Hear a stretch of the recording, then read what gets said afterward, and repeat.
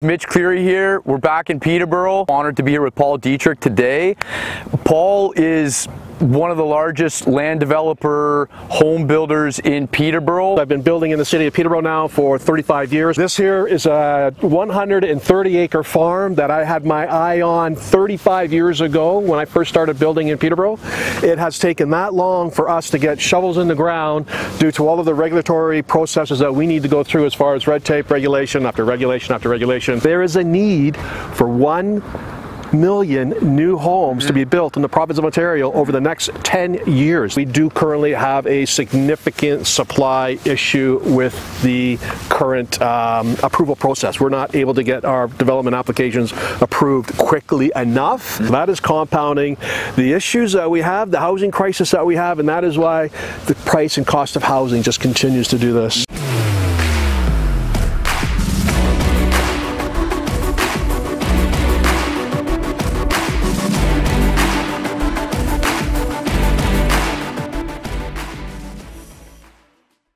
How are you guys? Mitch Cleary here. We're back in Peterborough. We're honored to have the Matt McKeever video crew here, and we're also honored to be here with Paul Dietrich today. Paul is one of the largest land developer home builders in Peterborough. We're lucky to have him. He's a wealth of knowledge when it comes to all things Peterborough construction, development, planning, and really just a wealth of insight about what has happened in Peterborough's past, where we are up to this point, and what the future is going to bring. So I have a lot of conversations with Paul about what's going on, and I would like to just share some of that knowledge here with you guys today.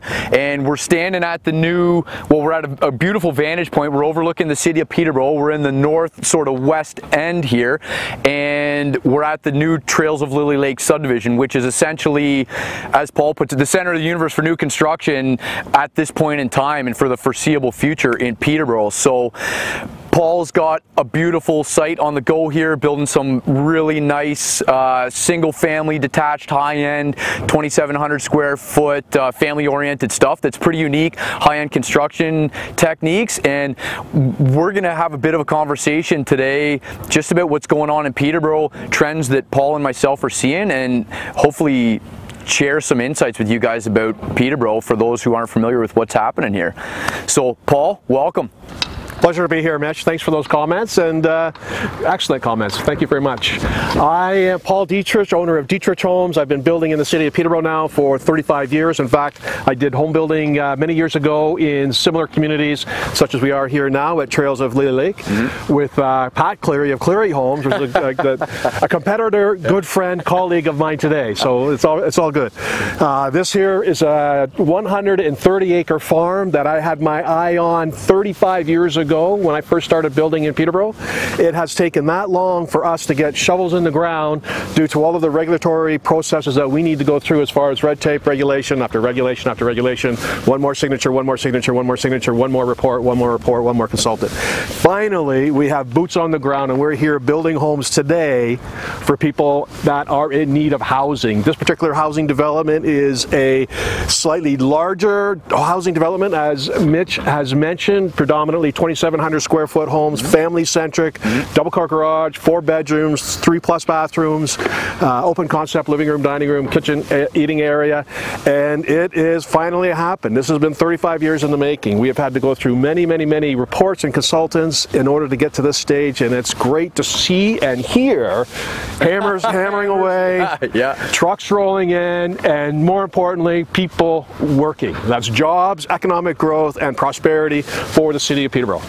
Absolutely, yeah. It's a great offshoot point, the fact that this was a concept in yours and a couple other people's minds, like you said, as far back as 35 years ago, because that points to, we have a lot of conversations currently, and everyone is, about the housing crisis, the housing solutions, and it dovetails nicely with the sort of the recent election and the government's mandates, you know, to build and repair 1.4 million homes over the next 4 years. I'm curious to know from your perspective as a city of Peterborough and as a province, what do you think the likelihood of that happening is, and what do you see as the hurdles or the ways forward, the solutions?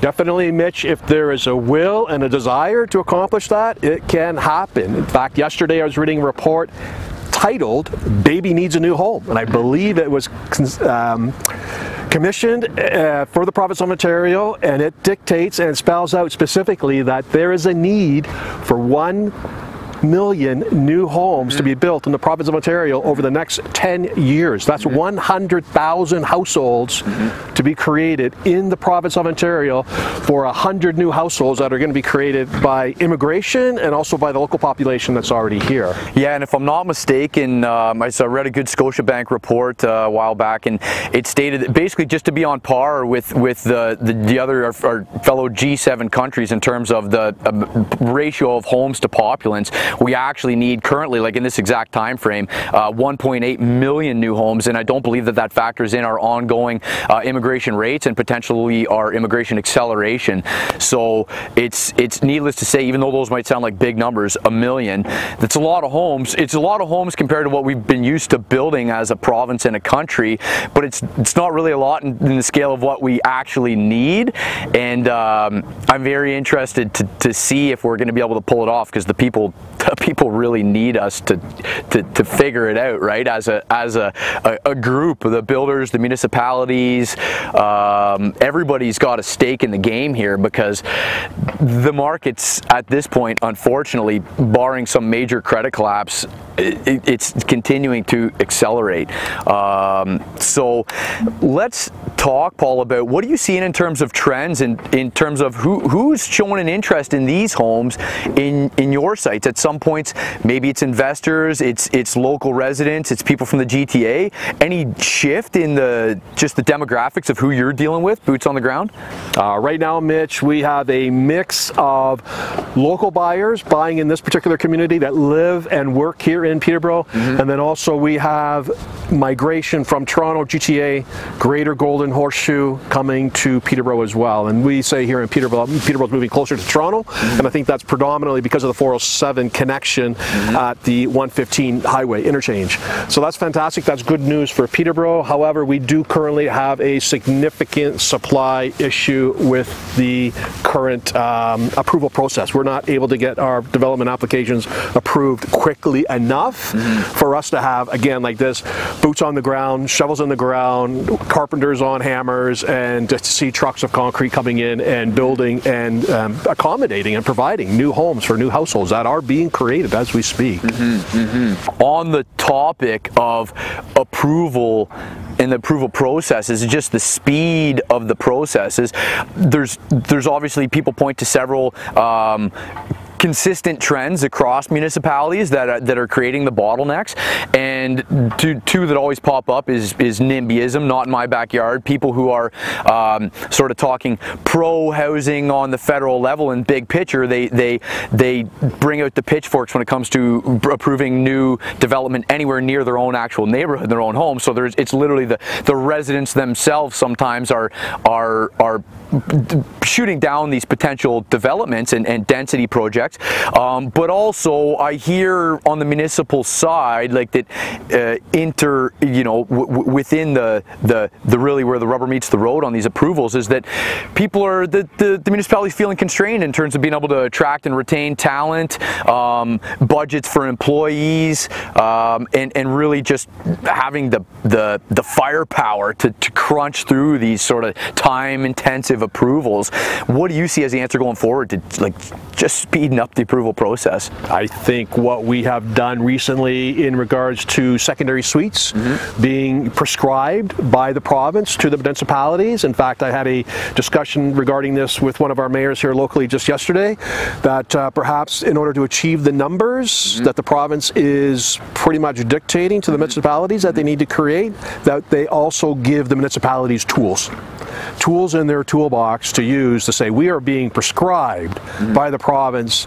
Not only we want to build this many housing units, we are going to build this many housing units, and there will be literally a scorecard on a yearly basis that are we achieving the yield and the builds that we should be, because if we're not, we're going to need to do something about it right away. And then what's the either A, consequence, or B, incentive to meet the criteria? Is there any discussion there? Because I always thought it'd be great, and we talked about this, how if you could somehow incentivize it where there's infrastructure grants that are related to X amount of units that are, you know, shovel ready per quarter or per year, that'd be great. But if they're just going to try and mandate it and say these are the rules, these are the rules, I mean, we know from so many different examples, you know, right down to coaching and how you get your children to participate and do something willingly, right up to every level of the workplace organization onto municipalities. I think incentives are stronger than the iron fist, and I don't know, like, what do you see as that, like,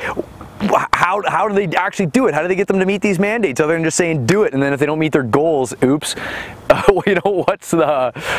Definitely, Mitch, tying in incentives or infrastructure funding to perhaps a municipality scorecard that is monitored on a yearly basis, where you are monitoring your yield and your builds over a year-over-year basis, and the better you do, the more qualified you become for infrastructure dollars or grants.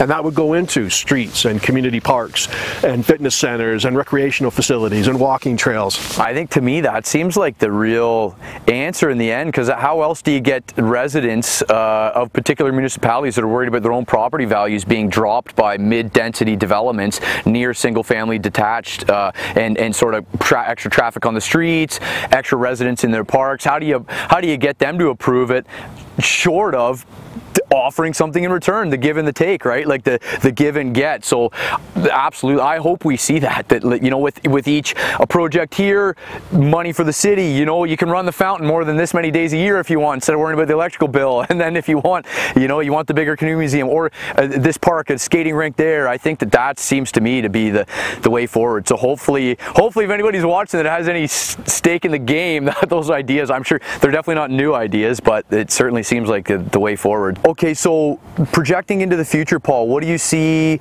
generally speaking, or any input you want to add about what do the next 10 or 20 years bring for Peterborough? For Peterborough, I see significant growth. I also see price appreciation with the, again, with the supply chain issues that we have, the lack of development approvals that we're experiencing. We have a significant bottleneck of building product that we can actually build, and we still have the demand. The demand is still there. However, we are not able to supply the product to the demand. And speaking of a seasoned builder of 35 years plus, not more than 20 years ago, I was building homes just around the corner for $77,000. Yep. And now I could not even buy one of these building lots that we see here today for that price. So we are looking at a 10-fold increase of housing prices that we've experienced in the last 20 some odd years. And incomes have not done the same, to say the least. No, they have not. Yeah. Unfortunately, that's something we talked about recently in terms of, just to backtrack it a bit, in another conversation we had, Paul, about was it the Tower Hill homes? We were basically ballparking it. There was roughly like 3 years income was somebody's purchase price on a home back then, you know, 3 to 4 years. Whereas nowadays, when the average price is over $600,000 in the city, and for the family, it's closer to what we're talking about here for you know, 2-3 child family. They're having a hard time cracking into something that they want, that's of the scale that they want, for under $750,000, and the median household incomes in Peterborough are you know, hovering in the $60,000 range, and that's that's a household income. So you got the average person making closer to $30,000, right? So in terms of the amount of years of salary or of pay it's taking to enter the housing market now, it's so much further spread as a ratio, am I right, in terms of what it was historically or back when you were building those homes? It is significantly. So the purchasing power of the dollar today needs to be stretched even further. And buyers are having to take out mortgages that are for a longer period of time and for more money as well.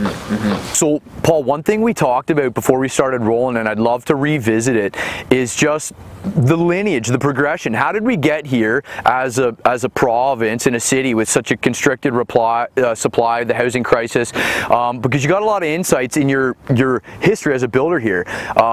Anything that you care to share about what you've seen change over time, and just take it back quickly to the start and what you've seen change from your time as a builder in the city? Well, I know that when I first started building in the city of Peterborough, Mitch, back then there was 45 builders that I was competing against. And I was competing against those builders not only to buy service building lots, but also for trades and materials and supervision of the construction site. So that was pretty significant back then. But yet, getting into the industry at that time, definitely your learning curve is accelerated even more so with that kind of competition. And then over the years, as the land supply and the approval process and red tape and regulation just got piled on and piled on and piled on, only those developers and business owners that truly knew how to navigate those regulatory processes were able to still continue on and provide housing serviced building lots for builders. And then that pool of competition starts to decrease and decrease and decrease. It's an interesting point. It gives me a thought right away, because then the criteria for who prevails as a builder in the market, you know, and as a capitalist market setup, it's not necessarily who provides the best construction and receives the best reviews on a build by build basis.